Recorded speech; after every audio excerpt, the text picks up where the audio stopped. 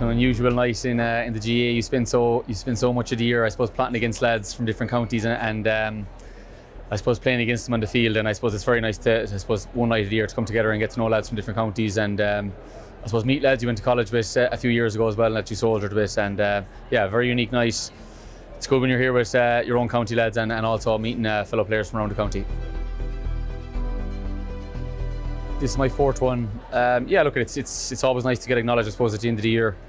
I suppose the All-Stars has been going for decades now, and I suppose as a young lad, I suppose you grew up and I suppose in County Clare, I suppose we were used to the likes of Brian Owen and Jamesy and Shawnee and Dalo and these lads getting them, and yeah, look, it is a special moment at the end of the year, and I suppose we spend so long trying to get I suppose team awards, and I suppose that's the overall goal, and look, it's nice. It's probably a nice acknowledgement at the end of the year. Probably a positive year.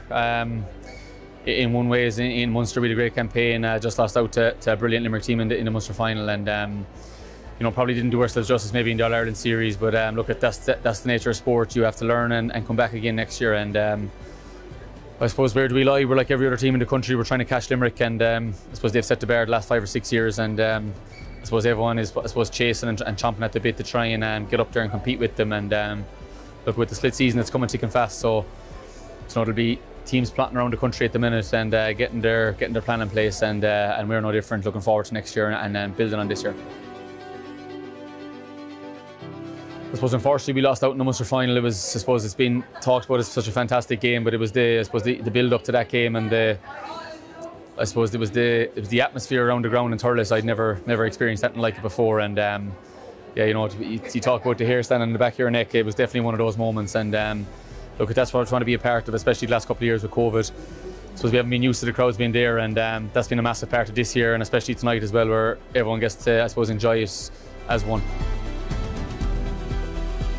The mother and father keep them. I suppose like any other All-Star, I suppose they're as much to do with the family as they are probably the player. They probably mean more to them.